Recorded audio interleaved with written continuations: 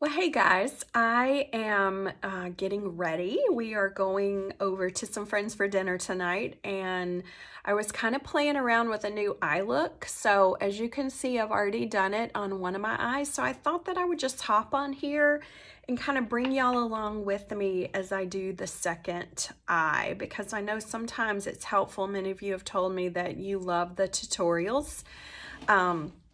Because it just helps to see and to watch, and I get it. I understand. I'm the same way. So as you can see, I've already done my makeup, done my brows, did some cheek color, tried a new cheek color today thanks to one of my sweet customers, Peggy. She came over the other day and wanted a new blush, and we pulled out this desert. It's called Desert Rose, and it's just a really pretty rose color. It has just, I think you can see just a little bit of shimmer, and I tried it today and I love it. So see, you can be in Mary Kay for 30 years like me and not have ever tried a shade of something. So it's always fun to try new things. All right, and then I've got a little bit of highlighter going here, did my brows like I said, and for lips, I want to show you what I did. I went ahead and pulled a new light nude lip pencil. It's pulled, meaning it's so nice when you can go right downstairs and reach into your own store and get product when you're running out of it. But I lined in this light nude, and the whole purpose of lining is just to give your lips some definition. Maybe you have thin lips that you want to just kind of accentuate, but just gently following the outer edge of your lip line. And of course, I always start with lip primer, Time Wise Age Fighting Lip Primer. It's just kind of a white, goes on kind of clear, just almost not even waxy. It almost feels dry. But that primer fills in all the little fine lines around your lip. I do it just on the very edge outside the lines. And then I do primer, and I usually fill in with liner rather. I usually fill in with liner because then that just helps your lipstick to stay a little better. And then this, honestly, you guys, is my all-time favorite lipstick. It's part of the Gel Semi Shine line, and it's called, let me make sure I'm telling you the right thing. It's called Rosewood, and it's just a really beautiful rosy nude. And I've actually broken this one off, and I can't bear to throw him away. It's too sad. So it's kind of wonky in here. So I have to be careful when I put it on. Yep, see, there it went, but it's okay. I'll just keep using it.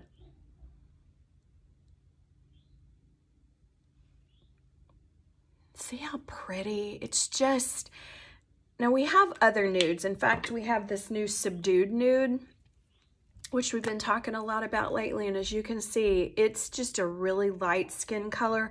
But notice the difference between these. This is almost too light for me. Like, it almost doesn't even show up because my skin is so fair.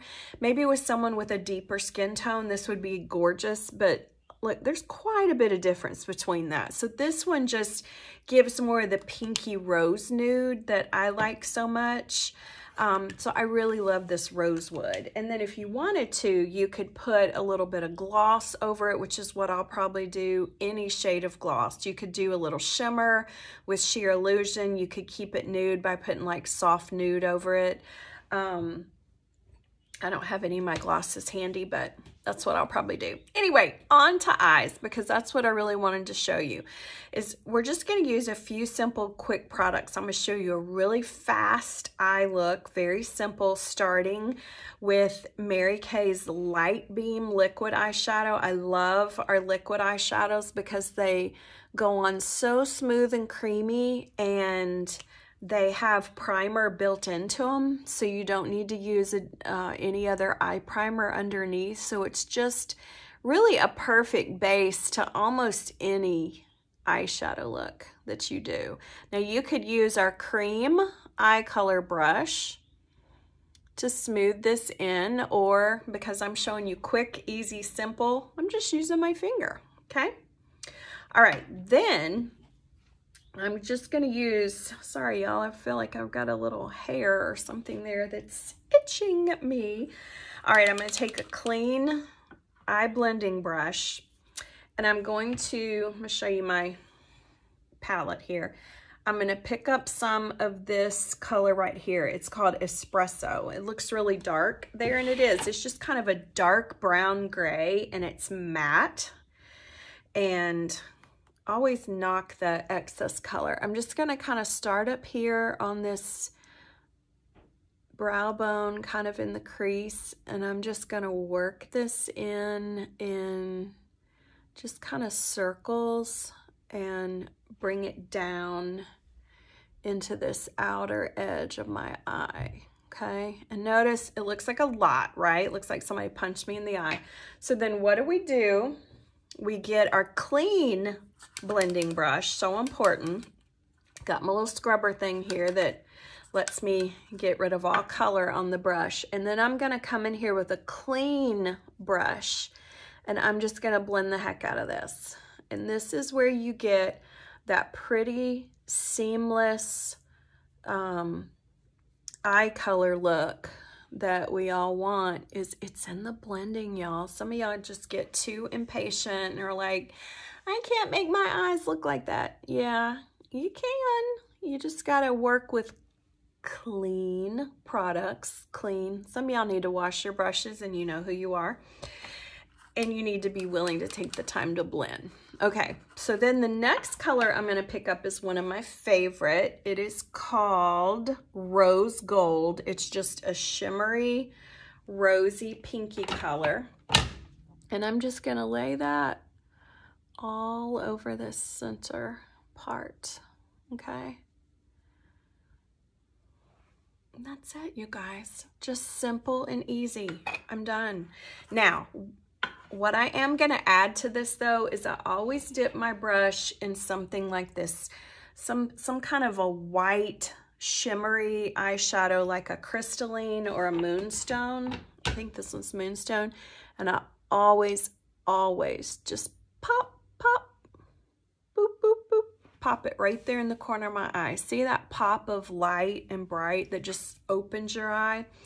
And then I am gonna take a straight edge brush and pick up some of that rose gold and just gently run a little bit underneath, because it's so subtle. It doesn't make a huge difference. But once you put mascara on, I promise you'll see the difference. Okay, then I'm looking for my deep brown eyeliner.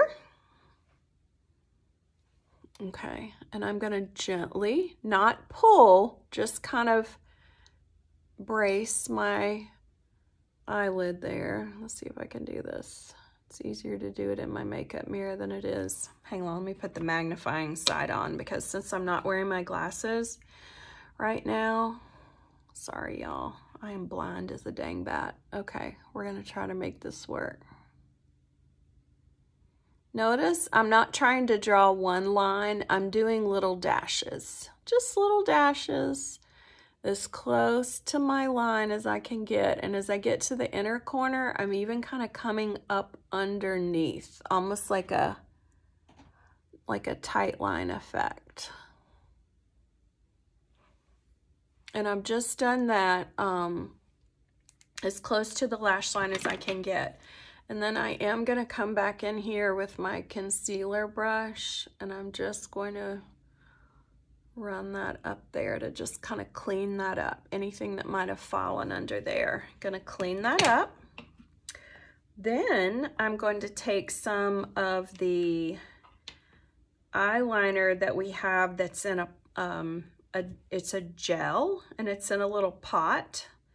Now, before you ask me, and I probably shouldn't do this, we only have this in black. For a season, they did make it in this deep brown color, this Espresso, and I wish they'd do it again. But because this stuff lasts forever, I still have some. I'm just using a straight little brush.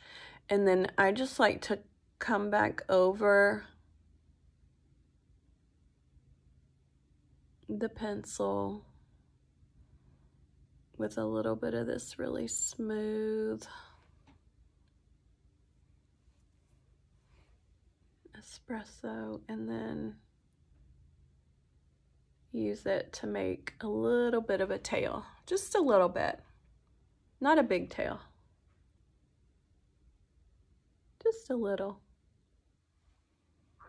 And see how that just, because my eyelashes are so sparse and so blonde, every little trick that I can do to make them look thicker is a good thing, because these are my lashes. These are not false. So I'm going to show you how I did this. I'm going to layer 2 mascaras. One is the Panorama, which has, remember, you always scrape it off. It has the little tiny teeth. Now, the first thing you're going to do, and I did it earlier, is you're going to curl your lashes. You're going to go as far in as you can and crimp, hold it for 3 seconds, then walk it out. Then crimp it again for 3 seconds, then walk it out and crimp it again for 3 seconds. And that way you have lots of little bends in your eyelashes that are going to help it hold that curl, okay? But for now, I'm going to apply just one good coat.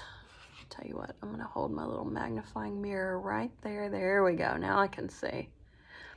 I think this one's magnified at like 5,000 times. No, not really, but as blind as I am, this is 50 plus makeup problems, right?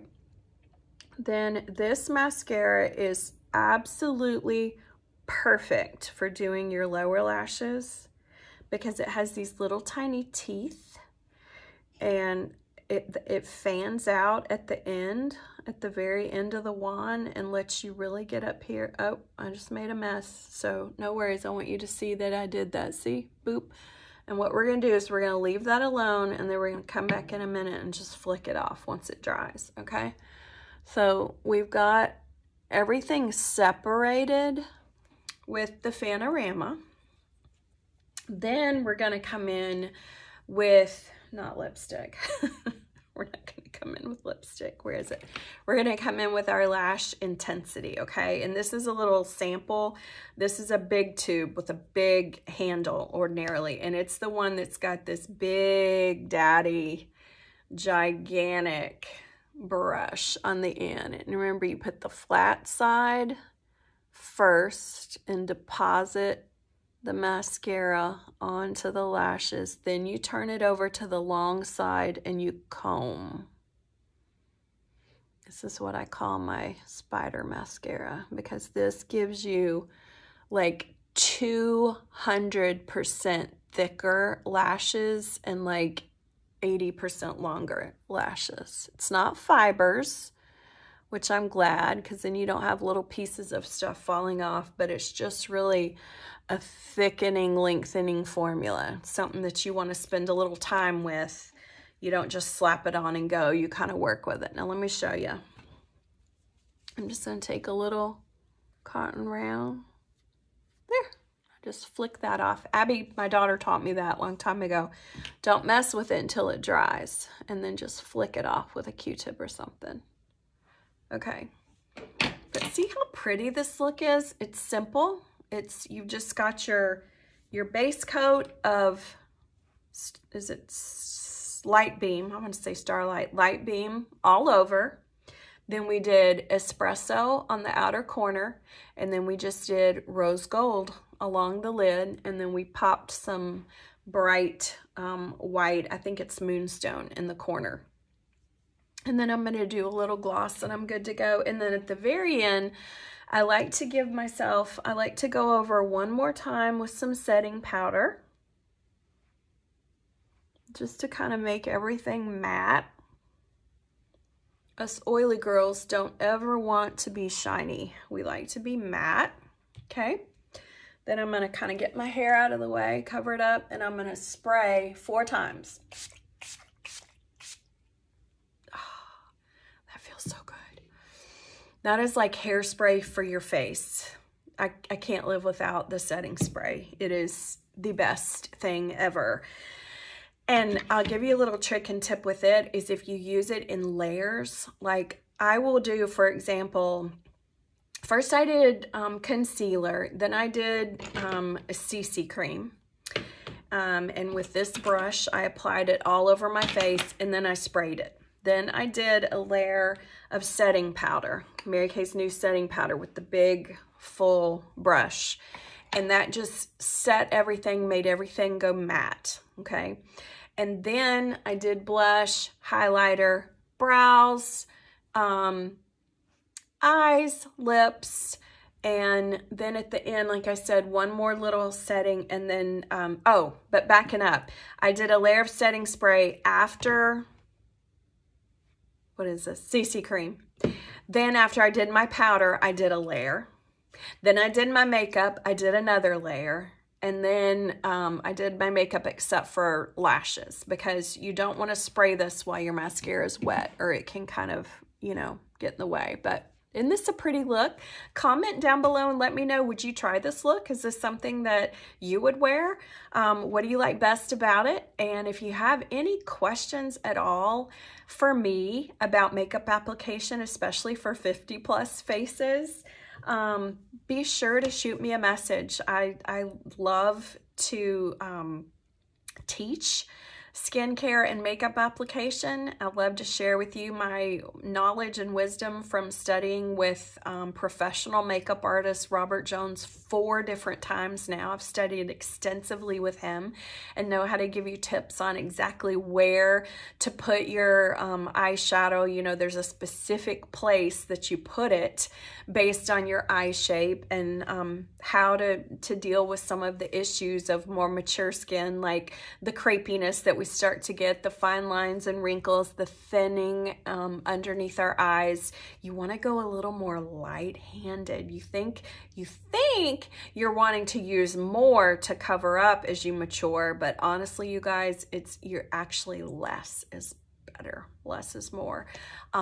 I find that, you know, using less product, less layers, and more light-handed gives you a fresher, more youthful look. So, okay, hope you enjoyed this, and would love, again, for you to make a comment below. It kind of triggers the algorithm of this crazy when I share this on Facebook.